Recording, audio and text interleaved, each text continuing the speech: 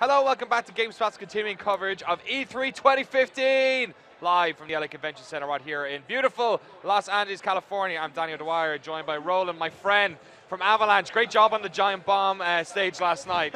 You held your own in a murderer's row of crazy people. It was definitely a lot of crazy people there, but it was a lot of fun. You guys are real busy over at Avalanche. Before we went live, we were talking about the Mad Max stuff, which is coming out awesome. real soon, actually. Real soon. But you're on the real crazy project, Just Cause 3. Rico Rodriguez is back. He is back, and it is a beautiful, explosive, weird, creative sandbox. We've only got you here for 15 minutes or so. I believe there's some sort of crazy interactive trailer madness we're going to kick off. Yeah. So let's get into it now so we can have it playing while we're chatting. All right, I like it. So the idea here is we're just going to jump straight into Medici. This is a 400 square mile world. It is absolutely enormous, and like all the Just Cause games, you can go anywhere. So the beach over there, the mountains in the distance, that base all the way far in the distance you see right there, we're actually going to go check that out a little bit later as we go diving through all of this. But of course the parachute is back. It is infinite, as it always has been.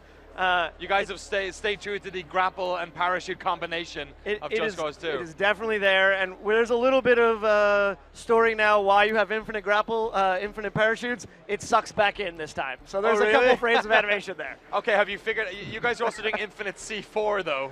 Yeah, there's a lot of C4. Well, I mean, the idea of like having an explosion always at your fingertips, you don't want to go looking for it. So we decided we'll just give you a whole bunch of it, and you can plant it anywhere. It's like a planted explosive. But because of it, you actually have to land somewhere and plant it, so there's a little bit of, I wouldn't call it strategy. You know, it's not really that sort of subtle kind of game. But it's not like you're just flailing grenades everywhere. Right, exactly. And it means that you don't have to put explosive barrels in literally every corner of the game.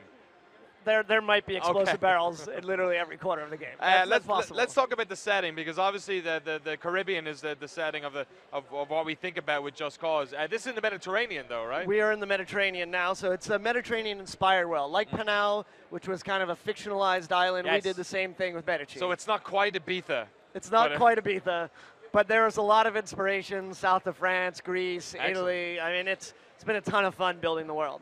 So here we go. We're going to look at a little bit of destruction here. All right. You can make a choice. So we're looking at the statue, which was one of the iconic pieces of propaganda. Yes. But we've done a relationship now with Havoc, which means that we've done all sorts of Havoc destruction. So the statue will destroy different ways every time. And you can choose any way you feel like destroying the statue. Okay. Stop hitting yourself. All right. I like that one. It's been a favorite for the team. And to be honest, I think a lot of people online have been liking this one. So, yeah, let's do it. So let's pick number 2 here. The Farmer's Revenge looked good. As an Irishman, I can appreciate that. It's good. It's a tractor with nitrous on it. Oh, really? So Rico grapples up here. We wanted to make it really seamless moving around the world, and we'll look a little bit more at that in a second. And here you'll see the multiple tethers. So instead of having one tether, you can now do multiple tethers in the world. We're planning somewhere between 5 and 6. Right now we have 6, but everything's about tuning in the end. And it's ridiculous. Huge chains of destruction because of it. And now you can actually control the tether. And of course it destroys in awesome ways. And the one thing that we won't destroy, though, we won't destroy the head. So you can grapple it around and use it as a wrecking ball. Great. Why not? How many grapples can you do? So right now we're planning kind of up to 6. Oh my God. But we're still tuning it to figure out what feels best. Yes. Because sometimes it starts getting just madness. Yeah, presumably that's like in terms of, I don't pretend to be a programmer, but there's a lot of physics shit happening there, and with 6 grapples. It's a lot of physics. I mean, there are times where simulating over 4 million objects at the same time. Oh my goodness. That's why it's a next-gen only game.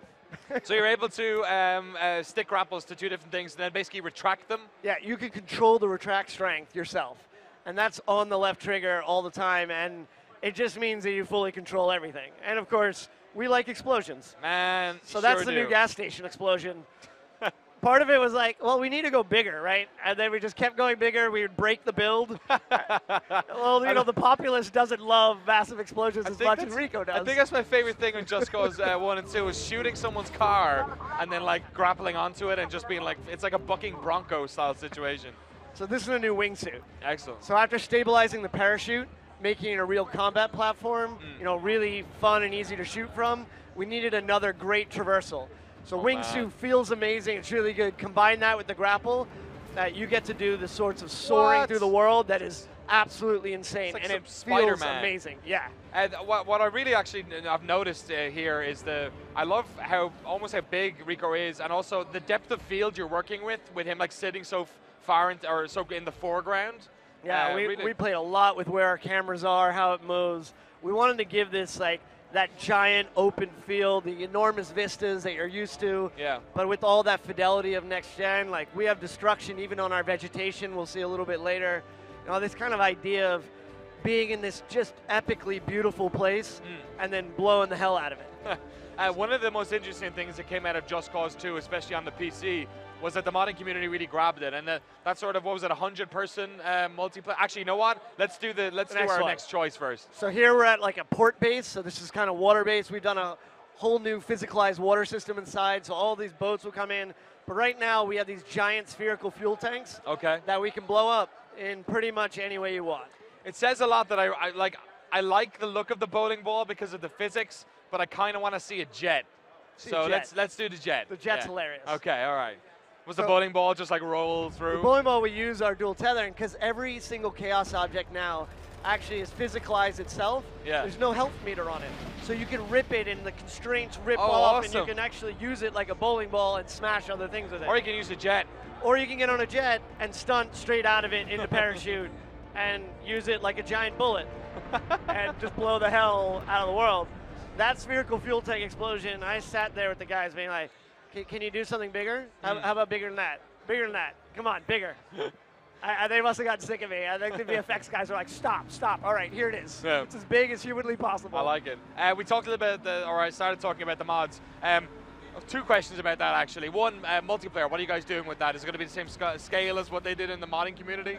No, we really wanted to concentrate on the single-player experience, and the thing that really hit on Just Cause 2, and I know the multiplayer thing, people really love the idea of being out there, but we wanted to get the experience of sharing your videos. People do crazy things themselves, so they want to set up 9 different things all together and be able to do awesome stuff, and then share that stuff online. And we did a thing on JC2 with the PS3. Oh yeah, the vehicles are all new.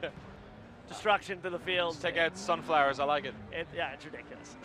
But we wanted to get the modding feel more than anything else, which is a game that's your sandbox, do what you want. So we have tons of online features that are always tracking what you're doing, so longest time wingsuiting, how fast you can kill 5 people with an explosion. Cool. You know, all that stuff, and you can challenge your friends on it, and that kind of interactivity is there, but who's to say what's going to happen in the future? Awesome. Let's pick the next one. So here we're going to talk about a bridge. So we didn't just do destruction with chaos objects. We did it in the world itself. So even our enormous bridges you can take down, but they'll like come back so you can do it over and over again. All right, I'm going to let you pick this one because you know which one is which one's taking your fancy. The Hydra missile's awesome because you're in parachute shooting a shotgun style RPG. Okay. But I kind of like Chop Chop. I don't think we've really seen that as much. It's our new helicopter, and it like just wreaks havoc. It has both miniguns and missiles on it. Excellent. Kind of awesome. All right, let's check out number 2. Chop Chop. I think that's the Ride the Waves looks good as well. But that's a pretty good way of breaking into a helicopter. Just shoot the door open. Yeah, we took away the interactions right there, and there's still a little bit of gameplay because you have to be careful getting into a militarized vehicle. Yeah. There's a little bit of a pause, and you can still get shot on it. But it's quick and it's violent because Rico uses explosions to open a door. Oh man, bad news. That's like what happens whenever I play like Bridge Construction Simulator. Are you guys? Oh, that poor dude on the motorbike. He didn't see it in time and kept driving. He should have seen that coming. It was like a military helicopter. He was like, if Rico's here, I shouldn't go anywhere that could be destroyed. GTFO. Are you guys doing anything with like people being able to like share clips? Obviously on the next-gen consoles, that's a big thing. Next-gen consoles are already there, and they have a button that literally does it for you.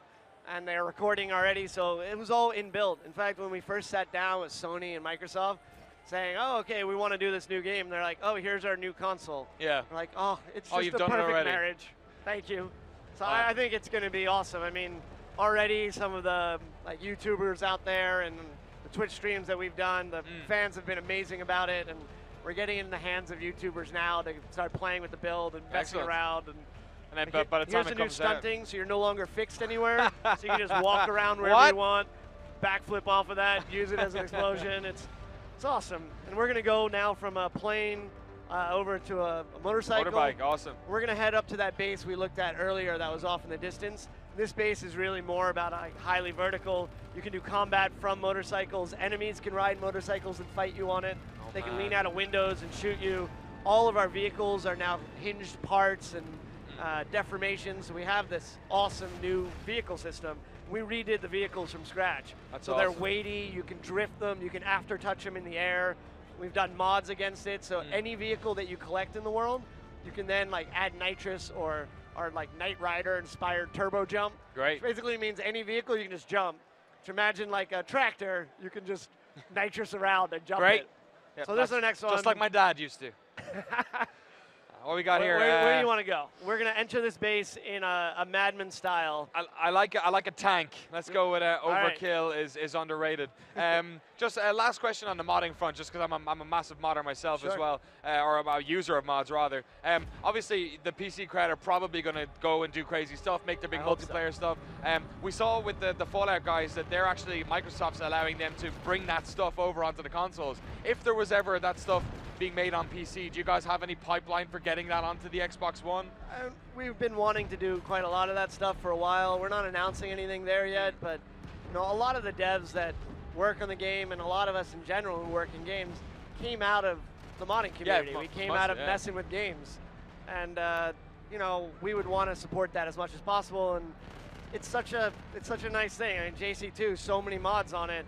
That's the greatest thing in the world, is to have someone mod your game. It means they love it. That's their personal time. You know, they want to spend their personal time, so we're going to do everything we can to make sure it's easy to mess around with the game as much as possible. Another cool thing, I remember when the guys at GameSpot went to play this at Judges Week, you guys turned on the dev tools to allow them to sort of do whatever they want. I was actually playing the first Crackdown last week, and I remember that they had this Keys to the City mode, which basically allowed you, it turned off achievements and all that stuff, but allowed you to like spawn weapons, spawn stuff, put on God mode. Like, do you guys ever think you just let that stuff happen in the game? Just kind of like, hey, you know what, maybe somebody just wants to blow up some crap.